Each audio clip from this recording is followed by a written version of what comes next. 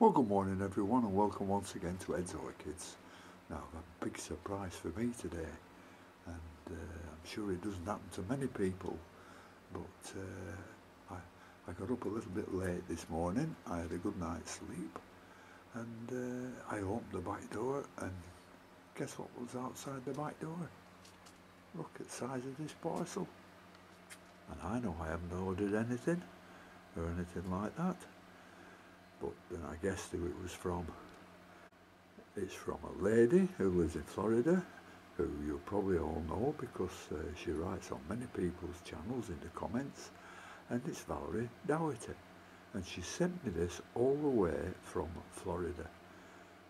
I don't know what's in it, I haven't opened it yet, so I'm just going to open it now and have a look. I'm very intrigued. Let's open it up and have a look what's in it.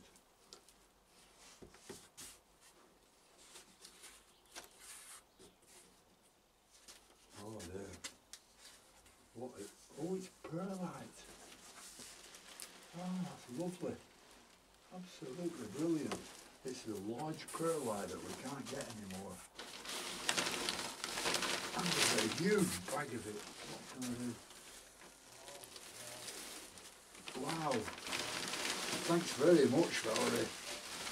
Wow, it's some weight. It must have cost you a fortune to do it over here. I mean, wow. Oops. I better move the box.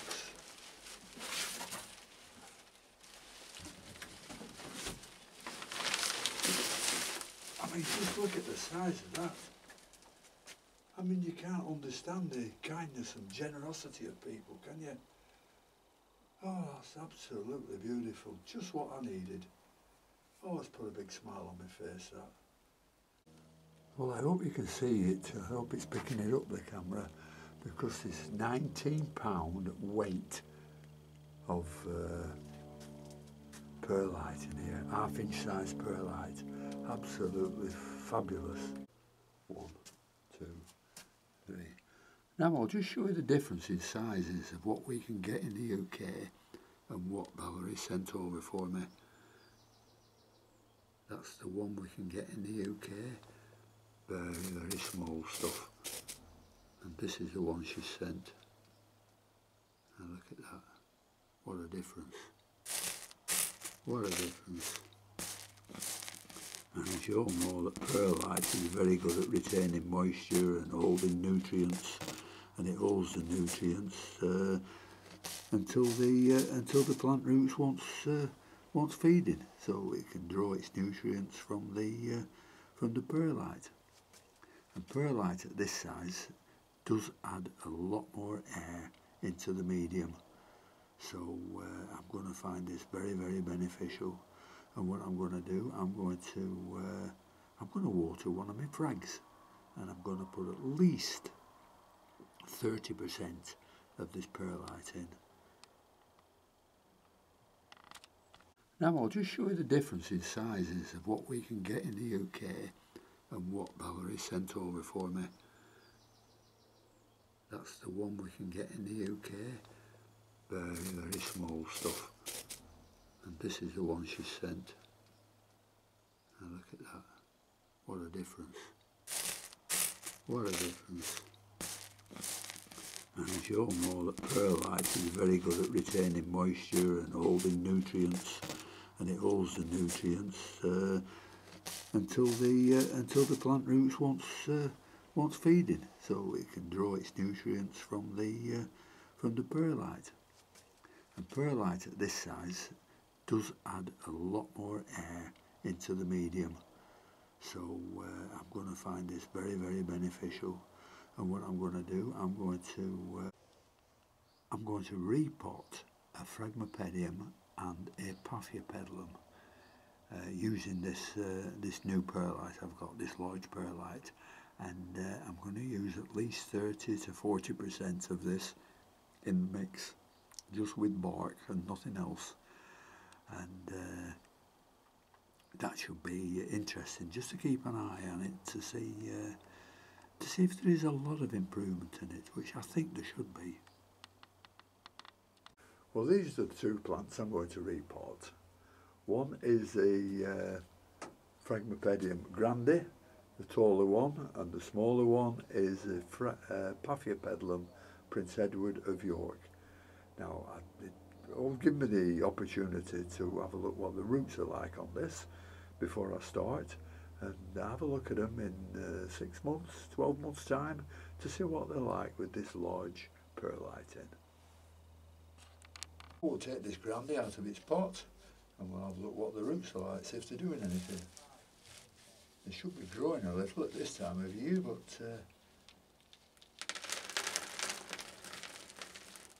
it looks like it's doing absolutely nothing, this one.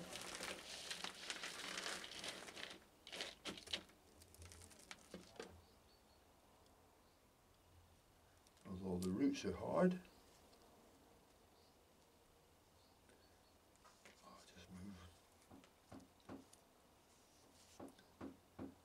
Yep, there are new growing tips. I'll just get the camera and have a quick look. Yeah, there aren't many roots, but if you look closely you can see that it's got some new growth coming on there. So this is the right time to repot it. So we'll get on with that. There's nothing there, there's a little new growth there. But the plant itself is, I don't know, it's a funny colour really for me, and there's a bit of brown on it, and not really what I like, but we'll see what it's like when, well, in another 6 months or so. Well, you can see there aren't many roots in here, but what there are, the roots are hard, and if you look closely, you can just see new root growth starting. There's a couple there, and one over here as well.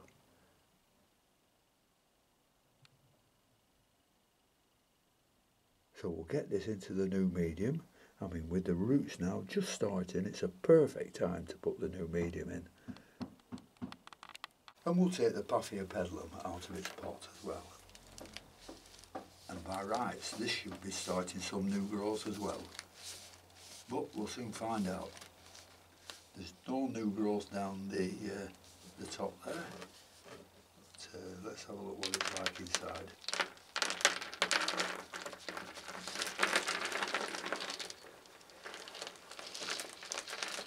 Well, it doesn't look over pleasing. It looks a bit of a mess actually. Always, let's see how long it is since this was done. There's some moss in. And I don't like moss. But I can't feel any bad roots yet. But I'm sure there must be some. But we'll get rid of all this this old bark, because this one hasn't been repotted for quite some time. So this one will appreciate it. I'll just get rid of all this and clean it up. And then we'll have a look at it then. Well, we'll do the Paphiopedilum first, because they require a little bit more size in the bark. So we'll mix that one first, which is, this is slightly bigger. It's about 1/2 inch to 3/4, this one. And there's the amount of perlite I'm putting in.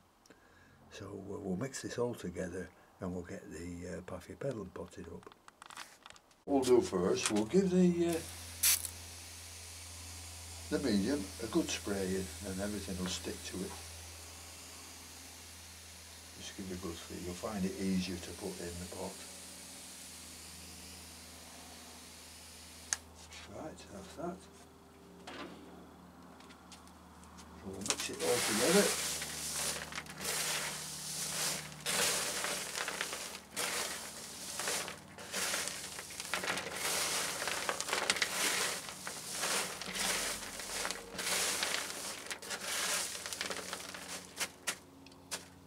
Right, we'll use the same pot.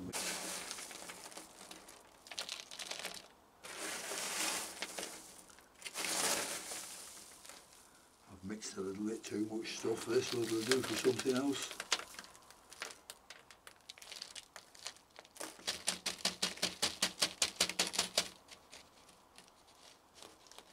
Just lift it up just a little bit.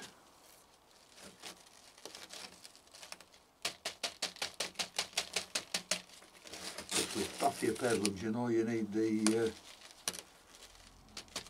need just the top of the crown of the roots under the medium.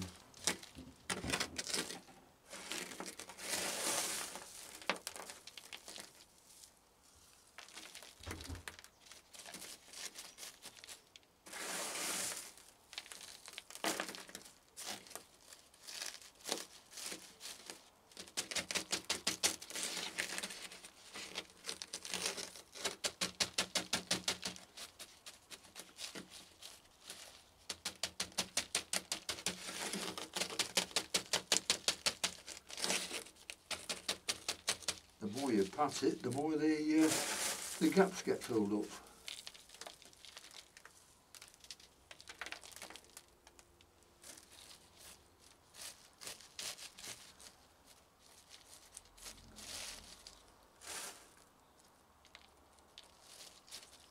Right, so put the label back in if I can find it. It'll be somewhere around. No. So that's the Bafia pedlum Prince Edward of York potted up. So now we'll do the Phragmipedium. Well, I've got the labels now. I'd only thrown them away with the bark I took out. So I've got them both back now, thank goodness.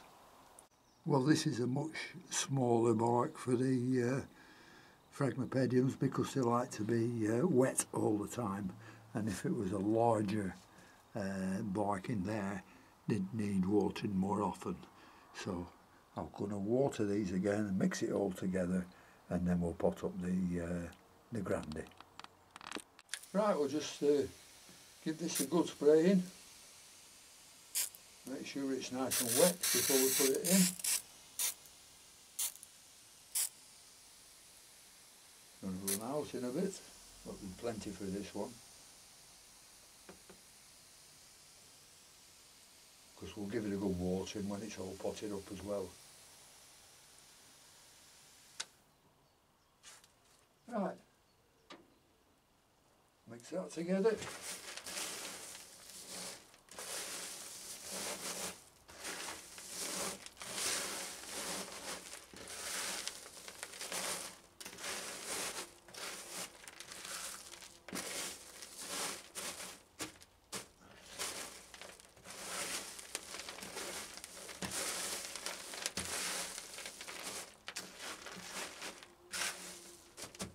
That's about right, so same pot again.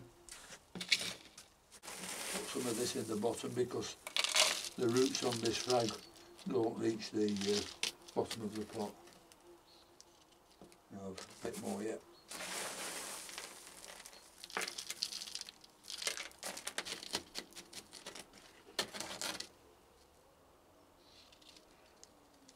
Make sure we get all the roots in. Yep, that's about right. So we'll just put the rest of this in. It's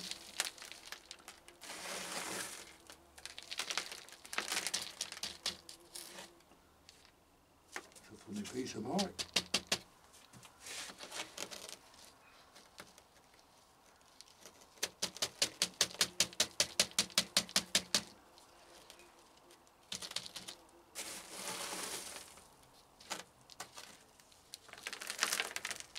Oopsie daisy.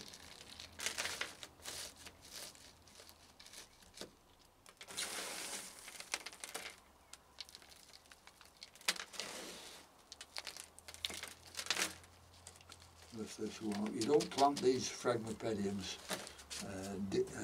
as deep as the Bafia pedlums. You just want to see the bottom of the plant. Because if you plant these too deep, you're liable to get rot right down the bottom. I mean, it's a silly thing to say really, when these sort of live in water, this will want wants staking up as well. I can hold it a bit by pressing it against the sides.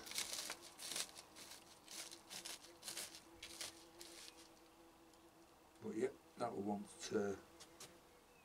want propping up a little bit. Well, we've got that one now staked up and the label put back in, so there's nothing more to do to this though, but to just to give it another good watering to make sure it's wet through. So that's what I'll do now, but I won't show that on video. What I'll do now is thank you all for watching, to thank Valerie again for that beautiful perlite, and thank all my subscribers, and until next time, I'll see you all later.